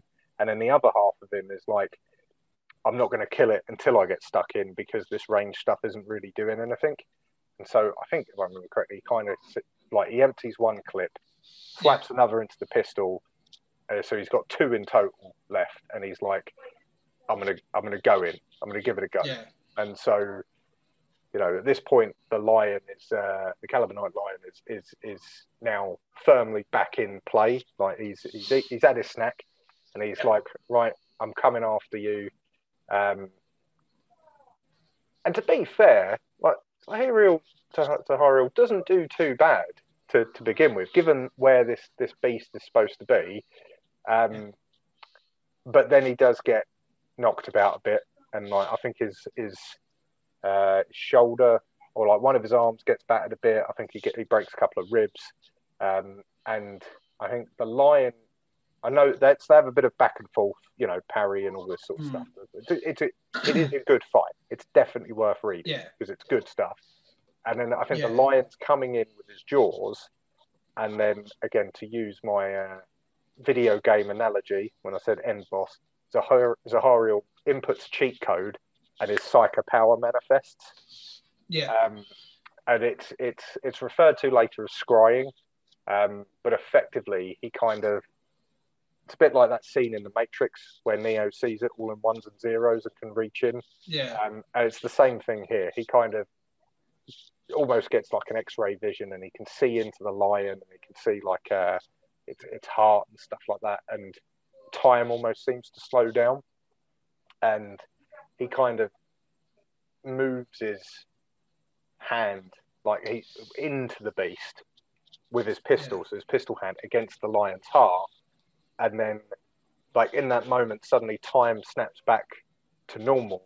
He pulls the trigger, and the lion clamps down on his shoulder, I believe, with his teeth. Yeah. And then suddenly it goes boom, and like its heart's obviously exploded as the round's gone into it. And Zahiriel's like arm is like in the chest of the lion, and obviously he's been bitten, and he just lays there like, whew, like, wow, that's that then. So it is. As I said, I've not done it any justice, but it is a really good fight. Like, it is well worth a read. And as I said, it's one of the frustrating bits about this book, because there are bits of it that are punctuated with these really good moments. Yeah. But as I said, it's kind of preceded and then followed by bits that you don't really need. Yeah. But he patches himself up as best he can, like pulls the lion off of him. All he's got. So one of the things that they have to do as part of their quest is take back, a trophy or something to indicate that they've done it. And all he can really take is the head, because he's effectively totally nuked it with his heart pistol shot. So he grabs the head, he like patches himself up, like he puts like loads of bandages in these big puncture wounds he's got, and he heads back into Endriago, where I think he rests up. I can't remember how many days it says. There's like 5 He days. stays there for a week. A week, yeah. So he rests up so that he's then strong enough. I think they give him a horse as well. Another horse to the grinder.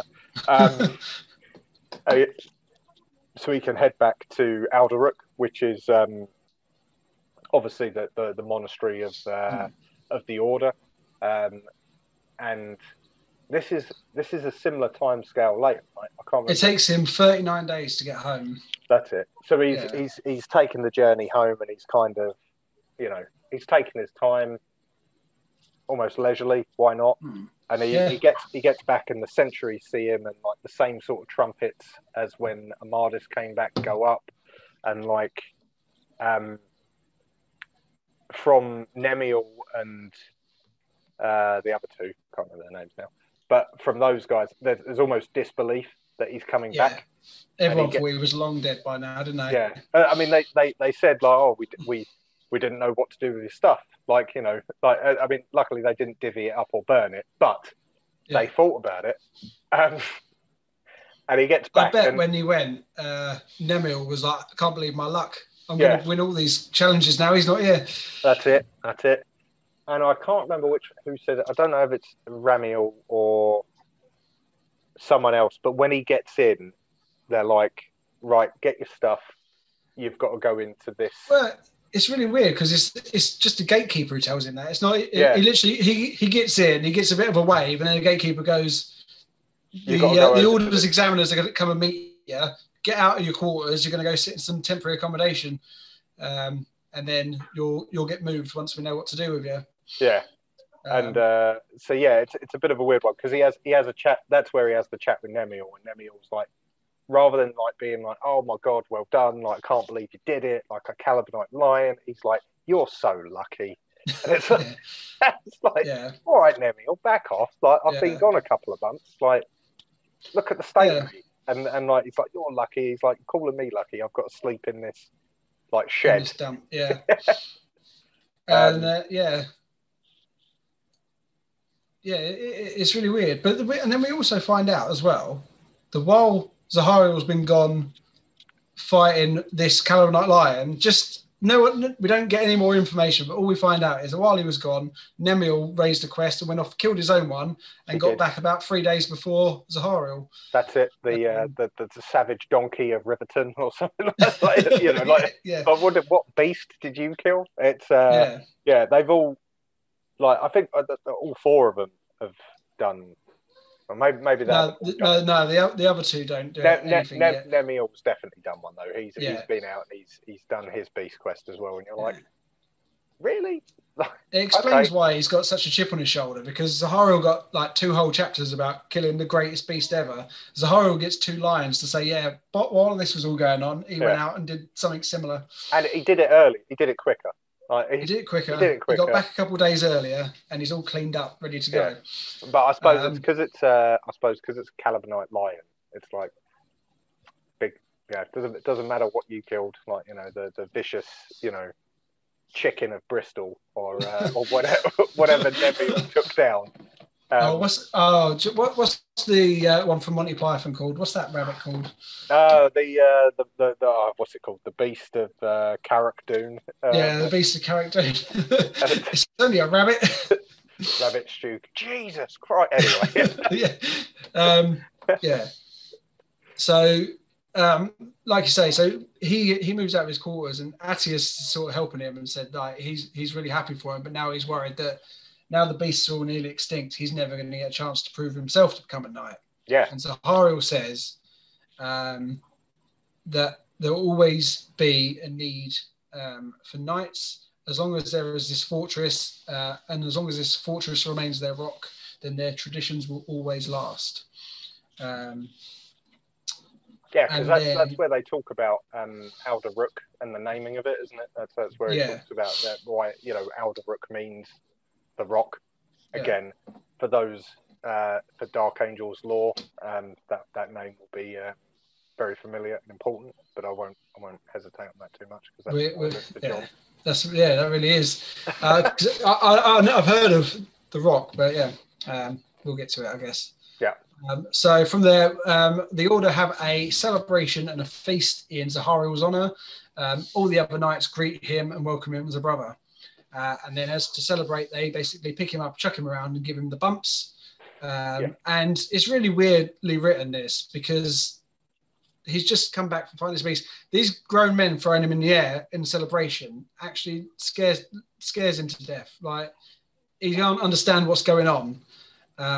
And it's not until afterwards. It's a bit strange as well, because Luther explains it like it's the you know, like, whereas they've had the ceremonies before and they're like, you know, this is the, you know, the spiral and this is the that.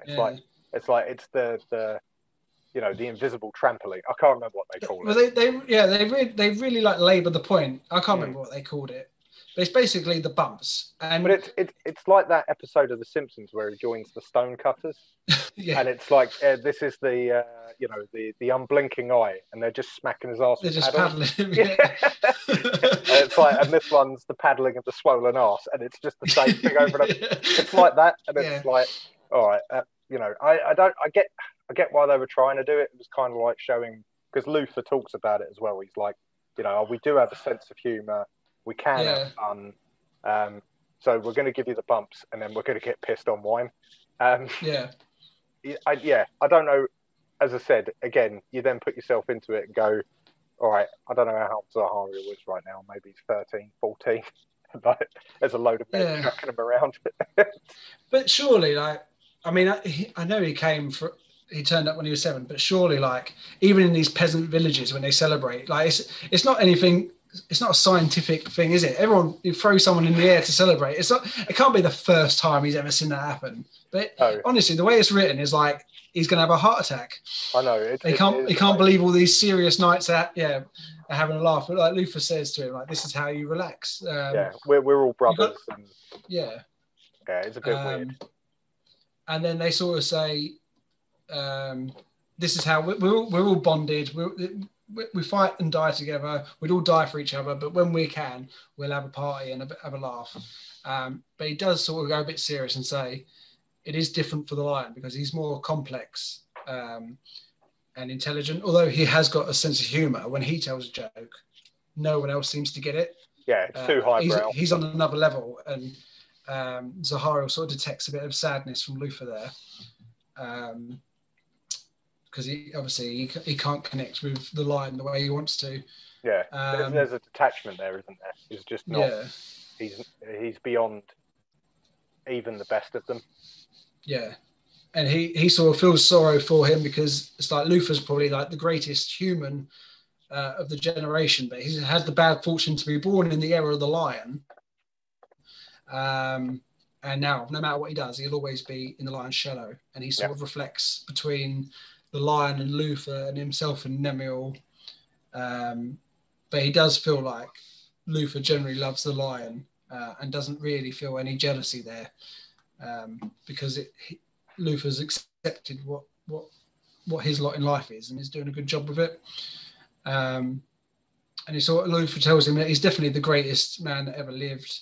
Like he's sort of got a perfect mind, and also tells him that he's a perfect mimic and can recreate sounds of any animal in Caliban. Yeah. I don't know if that's going to play out anywhere else. I mean, but, have you read? You haven't got up to Fallen Angels yet, have you? No, not yet. No. Yeah, I don't believe there's any mimic scenes in that.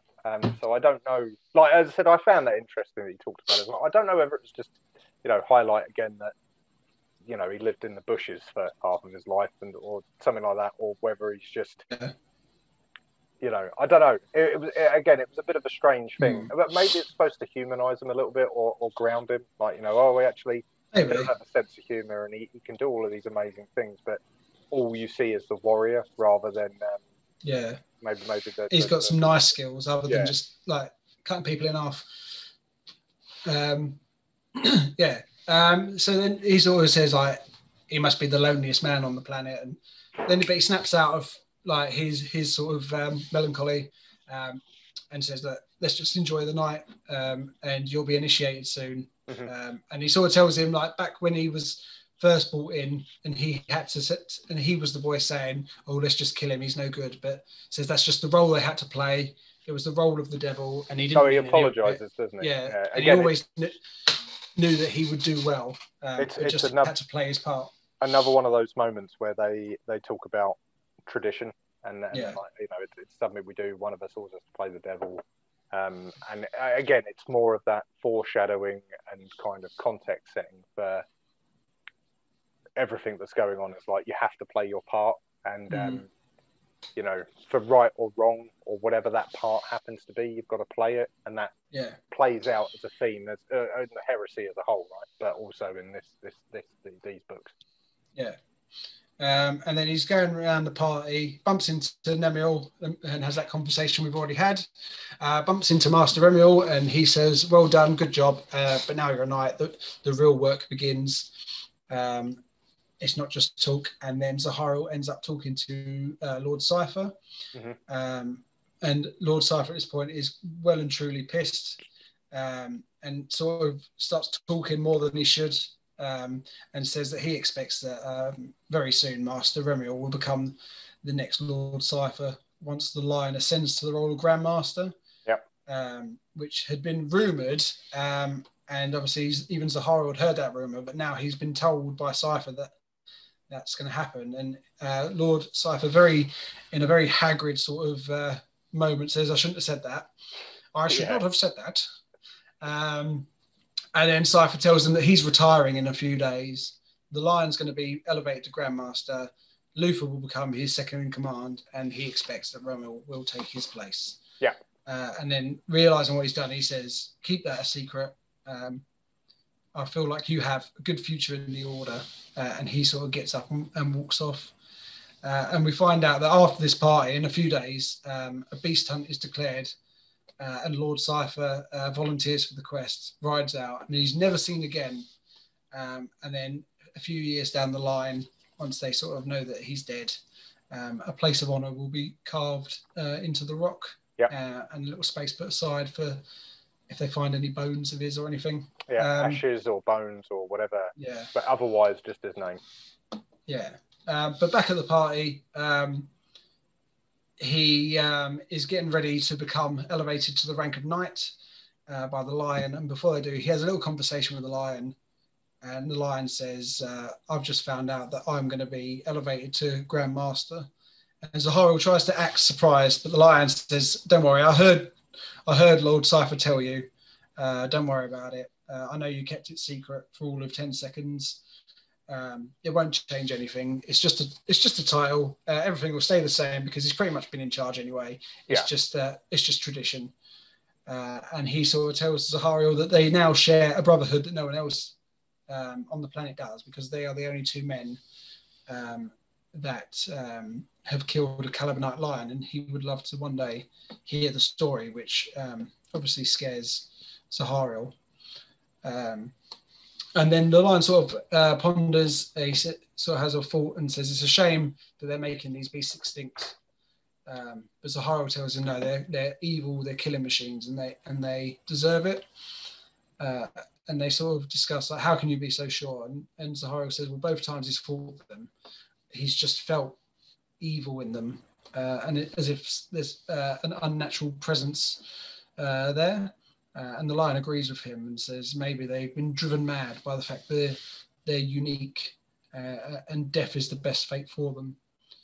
Yeah, so they haven't done the honourable thing of dying out. They're like the last of their kind, and they should have been evolved out. There's, as I said, there's definitely a few interesting bits that happen in this section. Like we see Nemiel, he gets a bit pissed up, so that's quite funny. But I think it's like they lay it on thick, this bond or perceived bond or brotherhood that the lion and Zahariel now share. And throughout the entire book so far, they're laying it on thick with Zahariel, whereas maybe they're not paying much attention to the other characters like Nemiel, which is quite interesting just to keep in mind for as we get through this book, but also when you get to the next book in this particular mini series, let's call it. So that brings us into chapter 11, and we jump forward. I'm not sure, it doesn't really say how far in the future this is, but basically we're back in the war.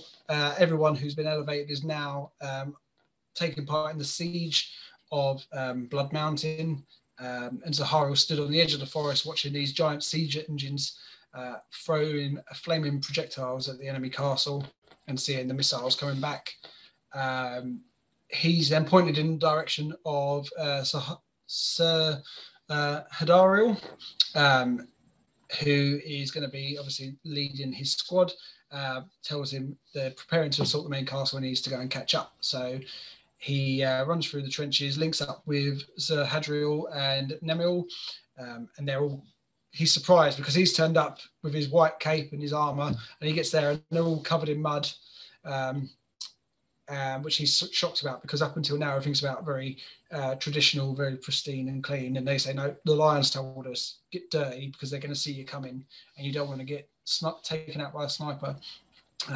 So a little bit of tradition being pushed aside for tactics here, which he does. So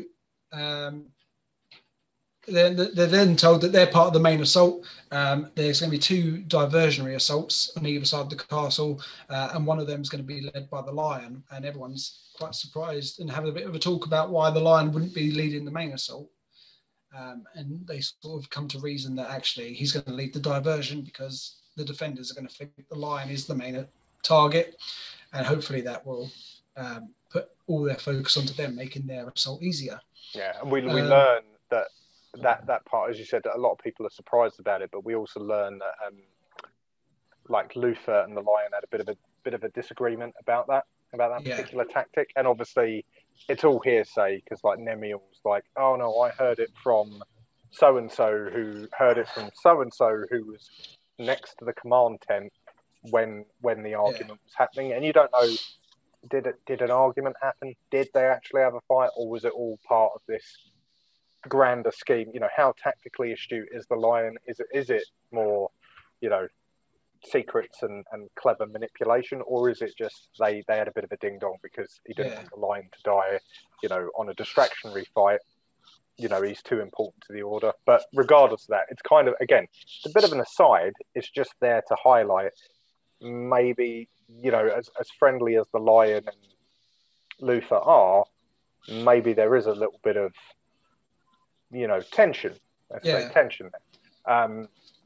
But they go ahead anyway.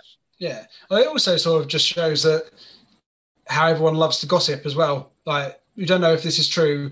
For whatever reason, Nemiel's decided to bring it up as well, just because they all like to have an opinion to counter each other. Yeah, absolutely. So as they're weighing, the wall that they're about to go through is breached and goes up in a big explosion.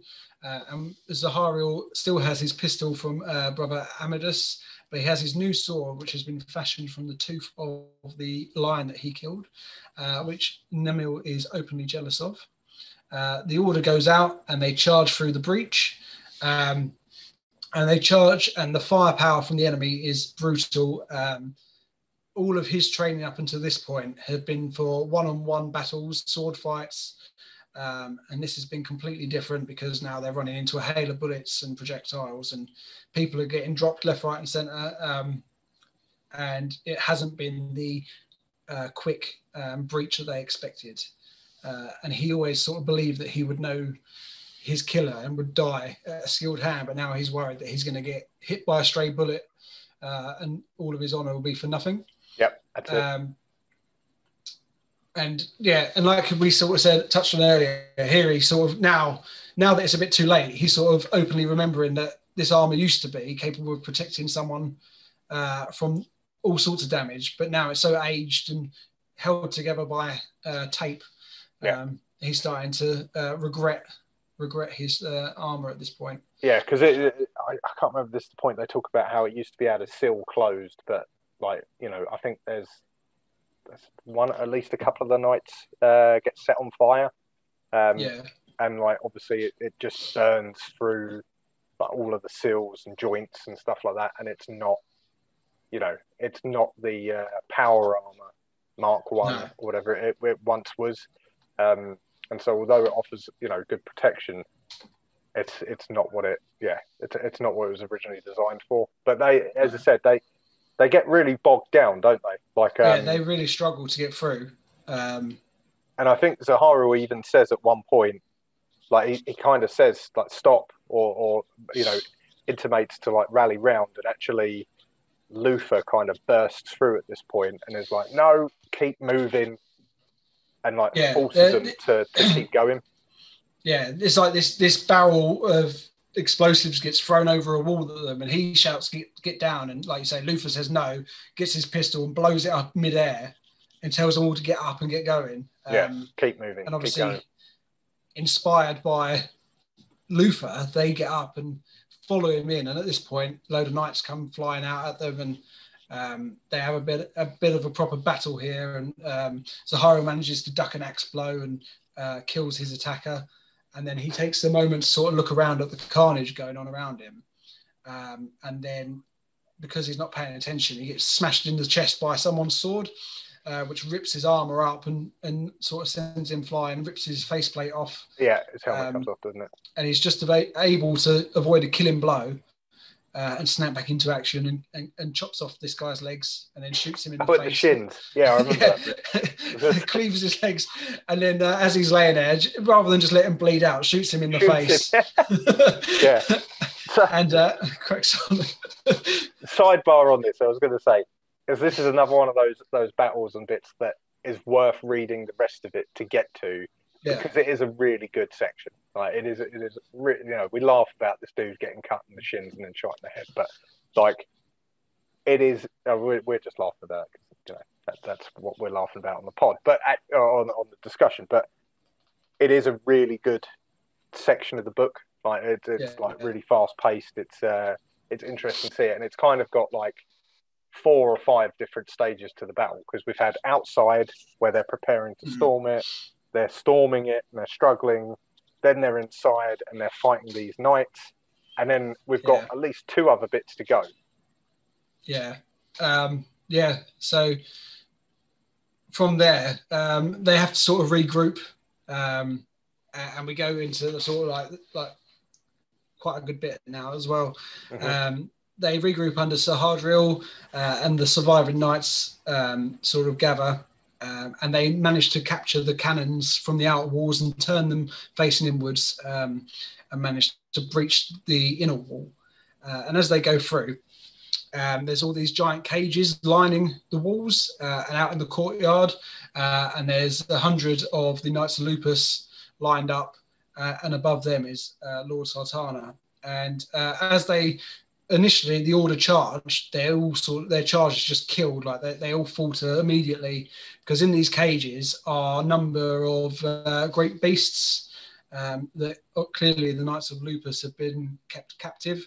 The Knights of Lupus back off, and Lord Sartana basically tells them that they're all here to die, and opens the cages and outpour the last remaining beasts. Pretty much, yeah.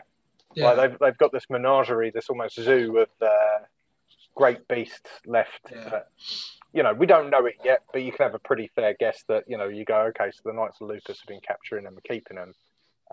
For what end, we don't know yet. But letting them all out in one go certainly causes... Because if you think up to this point, you think about all the great beasts we talked about, you had that Gorgon type one at the beginning, took out, half a class. You've got the lion, like the Calibanite lion, takes out Brother Amadis, who is an old school knight who's taken down loads of beasts. And then suddenly you've got loads of them all being launched at you in one go. Yeah, it's going to be messy, right? And while that's happening, if I remember correctly, they're doing that, and the Knights of Lupus kind of retreat right into the center of the keep. They're like, right, we're just going to let the beasts do work while we, hunker down and see what happens next. Yeah. And there's because I think there's definitely more than two beasts, but if I remember, there's loads. I think there's loads. But there's two beasts that they kind of focus the fight on. There's the one, it's like a bear. This first type one, yeah. And then in the background, you've got all the knights getting into groups and getting killed by various beasts and that. But this first one is Zahariel, Nemiel, and Sahadriel. They get into the fight with the big bear-like creature. That's it. Yeah. And they're trying to figure out how to kill it because nothing they can do is causing it an injury. And then he manages the bear smashes its fists into Harduriel, sends him flying, wrecks his armor, like he's out the game in a ruin. Yeah. And Zahariel was able to then wound it with his sword. And then it takes a number of knights to actually bring this bear down. And they basically hack it to death. And as Nemril and Zahariel recover their weapons, they sort of take the minute to look around and they realise why Lord Sartana didn't want them to come anywhere near them into the North Wilds, because obviously what he's been doing would have been discovered. And as they're looking around, they can just see a number of beasts that are still alive. And the Order are just taking losses. They're taking the beasts down slowly, but for every beast they're taking down, they're losing a handful of men. Yeah. There's this one particular beast which is huge, bigger than the rest. It's lizard-like in appearance, and it's basically just stamping from cluster to cluster, just wiping them out as they go. So Zahariel and Nemiel and their squad dive back into the fight and charge at the last beast. This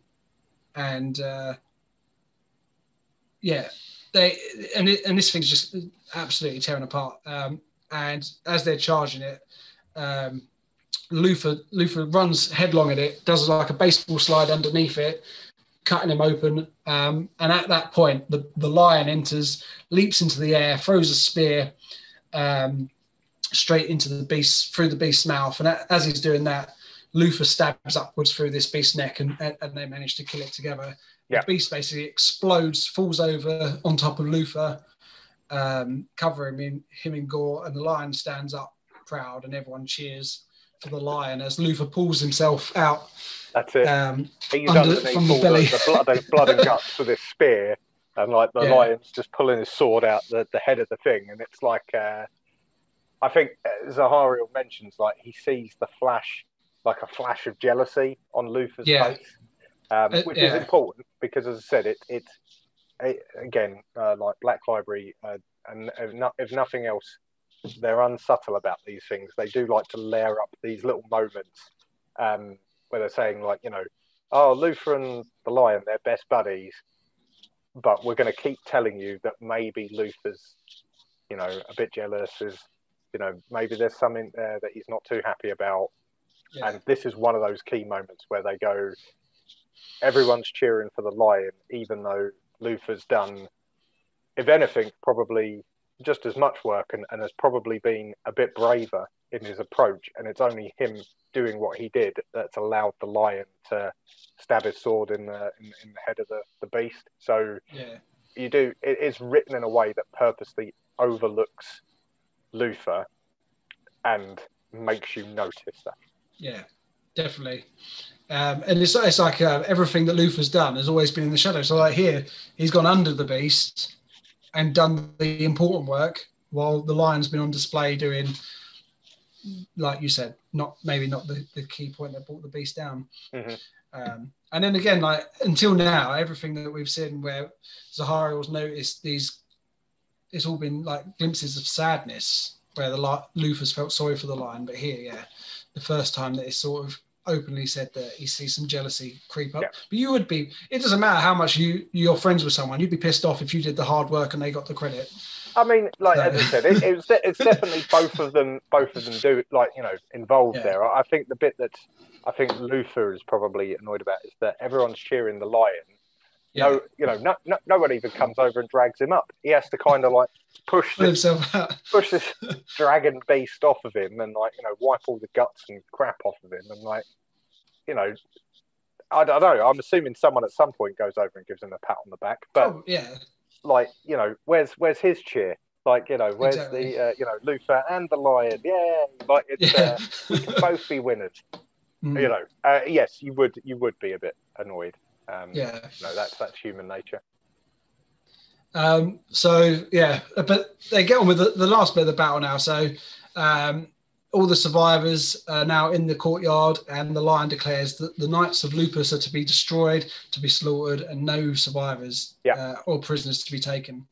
And he smashes down the door to the keep with his sword, and the knights pour in and spread out. So Zahariel and Nemiel end up alone down some abandoned halls, and as they're sort of creeping along, they hear some quiet movement nearby, and they burst through some big wooden doors into a chamber which appears to be a library.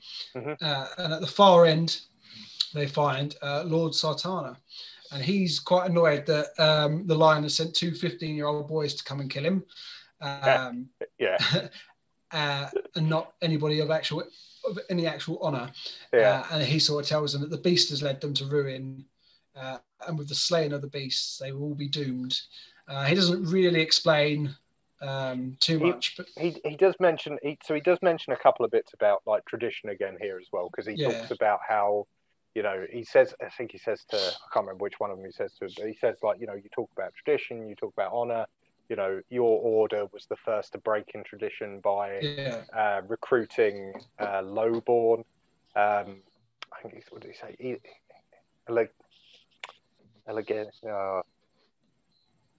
He says something like something to the idea that, you know, it's a bit socialist, effectively, like, you know, you're recruiting everyone. And then he puts the idea, or seeds the idea in their heads, like, what have the knightly orders been for? Yeah, they've been to protect against the beasts. What do you do when there are no beasts left? Like, and this, you know, again, it's laying that seed. And there's a couple of so it's quite interesting, because the entire, and we'll come in, like, the Imperium part comes into this, because this quest that Johnson is undertaking is his, like, microcosm version of a great crusade, but he can only do it in a planet. So it's like, right, my great crusade is going to be unite the villages of man and defeat the Xenos or the beast, and that's what he can do. And almost like Sartana is an echo of Horus to a degree, because he's like saying, what do you do when there are no beasts left? And it's the same argument or same feeling that the Astartes are having however many years in the future when Horus is there, saying, like, you know, what's going to happen to us when we've conquered the Imperium? Yeah. Like, what do Marines do? What do Astartes do when there are no wars? And will we just be gotten rid of? And that's echoes, like, the sentiment that Sartana's talking about here. He's like, you know, you don't realize you've done it. And he also says, like, you know, the path to destruction, or whatever, it's the path to something destruction will do, is always laid with best intentions. Yeah, yeah. And obviously, you know, the lion has had good intentions in doing this quest, but he's not thought about the past, the future enough, and what happens beyond that. And maybe, as I said, maybe Sartana's wrong. You know, it could be all okay, but again, you can't help but feel like if they'd all got together and had a bit of a chinwag, maybe all of this wouldn't have been needed. But you know, that's it. It's more the sentiment is how they're trying to echo the wider schemes of the heresy and the wider narratives of the heresy across a micro version on Caliban and warring knights, and that actually doesn't matter whether you're carrying like a plasma rifle or a clapped out pistol that you're not quite sure how works. The themes of the heresy and kind of expansion and tradition ring true no matter what type of world or universe you're doing it across.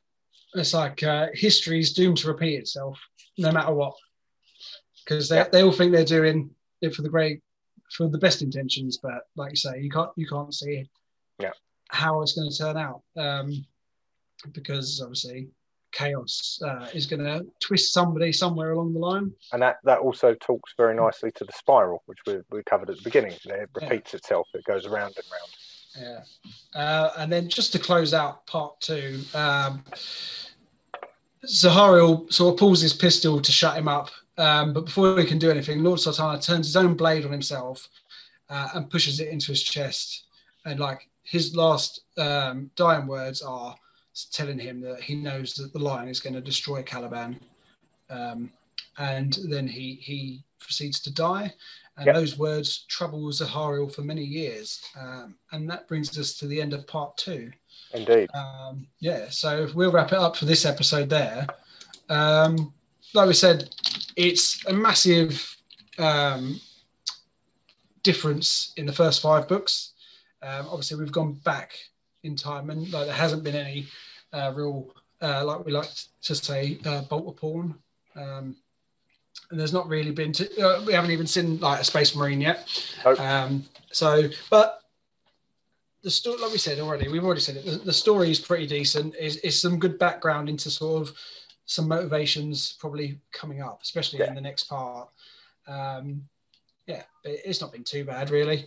No, as I said, and you see that when you've probably seen it as we've gone through it, when we've been talking about the bits that we really like, it's easy to get animated because they are really cool and they're written really well. And if anything, I think the author reminds me of those bits in 15 hours. He writes battles and action really well. Yeah. It's just you've really got to push yourself through some of the bits in between to get to those bits. But once you do, they do pay off. Yeah. So it is, as I said, we'll come more into it part 2 because it continues to pay off. It's worth a read. It's worth, for the completists and for the lore masters, it's worth it. As I said, if you've made it this far through, obviously watch the next part with us. Mm-hmm. We'll go through the rest of it, and then you might decide you want to read it yourself anyway. But skip the bits that or just read the bits we've told you to read. Yeah, but I would never say not to read it. No, it's always good. It's part of it. If you want to read the heresy, then it's part of it. And it is all right. It's just me being nitpicky for no reason, really. I mean, you look at it. We've both read it twice now, so it can't be that bad. Like it's readable, right? Yeah. But no. So look forward to part 2. Which will obviously be out probably within a week or 2 weeks of this one airing. But for the time being, we'll say goodbye. Please do like, share, subscribe to this channel and like all our videos. And then obviously we're on Instagram, Iron Ceramite, Facebook and Twitter, and everywhere else you can find us. So see you later. Bye, guys.